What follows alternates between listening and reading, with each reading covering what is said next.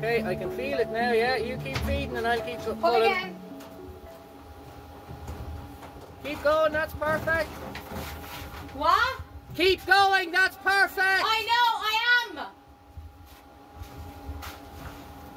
am. Fucking you just shouting at me. Now it's The stuck. rope is tight. There we go. Pull, Michael!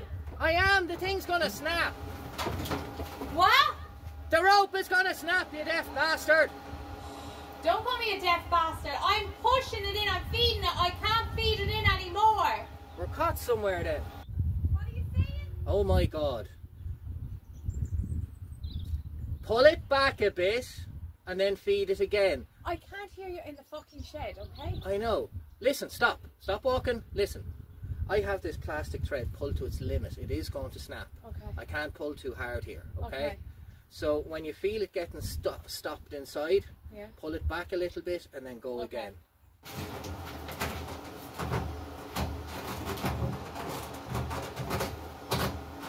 I won't go anywhere.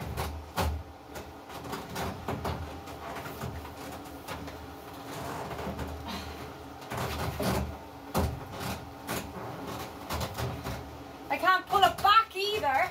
I've let the slack off.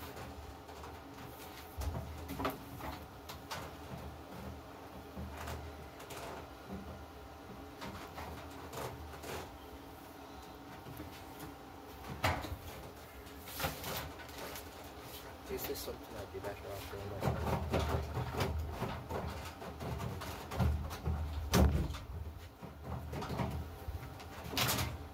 It's definitely stuck. I can't pull it back. Ah, Jesus Christ.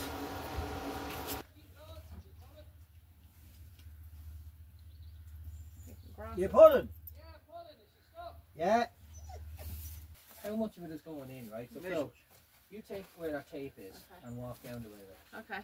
Daddy, don't let it come the whole way.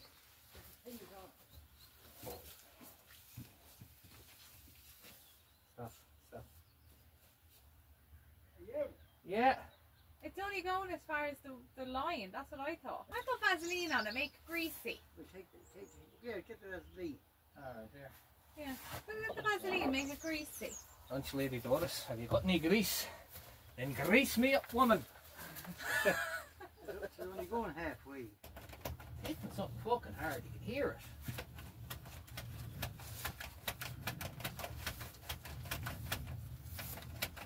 You pushing?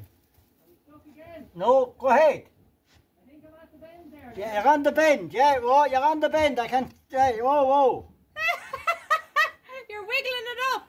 You're on the bend.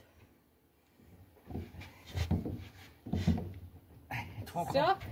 Oh, come around the bend, Mike. Maybe you put it Go ahead. Go ahead. I have it. You filming it slow? Yeah, I have it where you had it last time. Now you got it. Now,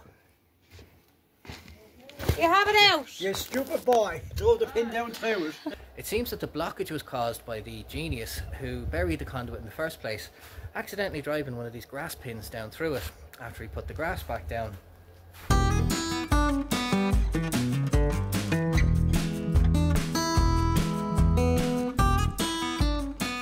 To start off, we're going with this basic A-frame shape as opposed to just one single upright, as this will carry the weight much better and be more stable in high winds and bad weather. This tilting array is being built to suit a 1762mm tall by 1134mm wide Jinko N-type panel, but you can modify the design to suit whatever size panel you've got. The cut measurements for each side are 120 centimeters, and the cut measurement for the cross brace is 61 centimeters. The main hinge on each frame is some 8mm threaded bar that I've cut to 25 centimeters length. And as you guys can see from the colour of this, I've given it the obligatory coat of Ronseal Fence Life.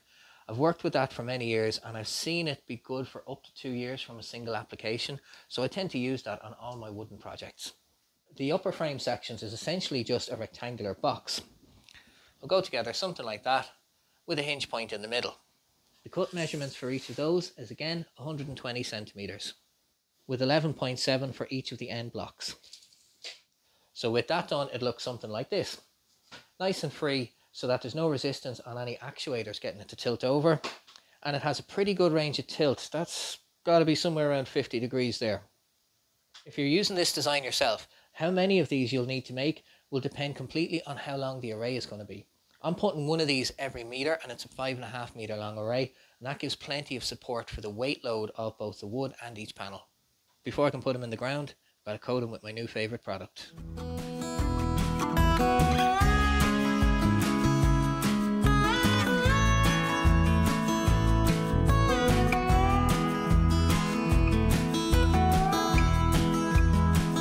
Because the slope on the hillside isn't perfectly equal the whole way along, what I'm going to do is attach all the frame pieces together at the correct angle before cementing everything into place.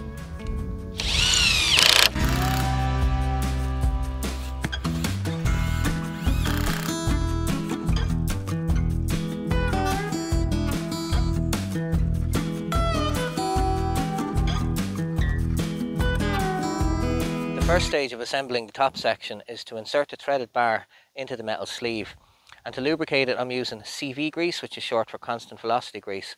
Best to apply this with a paintbrush because the tolerance in the sleeve is so fine that you need to get the grease in between the threads of the threaded bar as opposed to just smeared all over it, and that way it'll continue to lubricate for a very, very long time.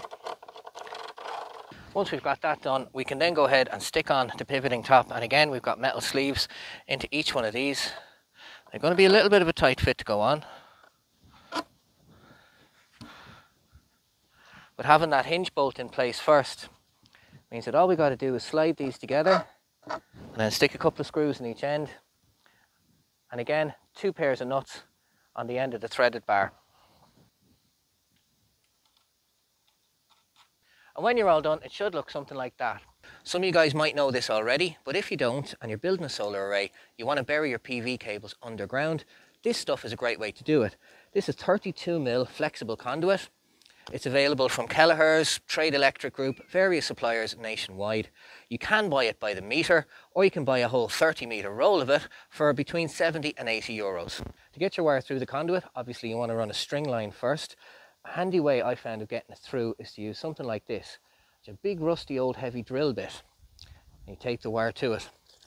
That way you can just drop it straight in and keep shaking it the whole way along until you get to the end. With Christmas just around the corner, there's not much left in the kitty for another reel of wiring. So I'm saving a few quid here by reusing the old twin and earth that used to be the wire for the panels on the rotating array. No one's going to notice anyway as it gets buried underground, but I'll use that just for the 12-volt circuits. Now you might be asking yourself, how am I going to get all of those to lock together into one cohesive unit that's level enough to put solar panels onto? Because they do look a bit all over the place, and you're right, they are. None of those is in millimetre perfect alignment with each other. So the first stage to doing that is to set each one in a locked and level position.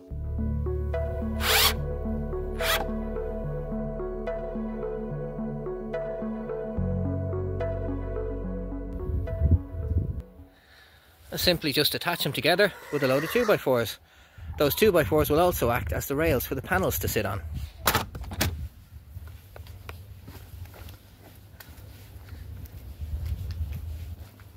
Yeah, the pissed off heading you from the window. I said I'd come out to you.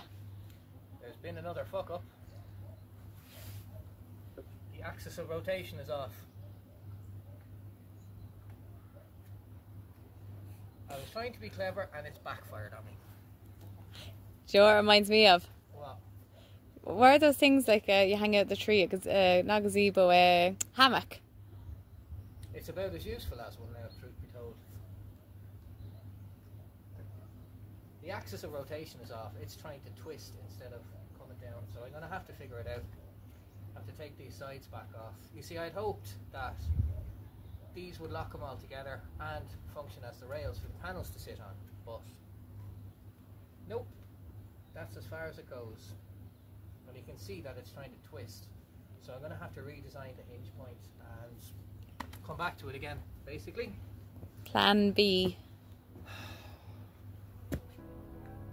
That's a bit of a pain in the ass, it really is. Anyway, to be continued.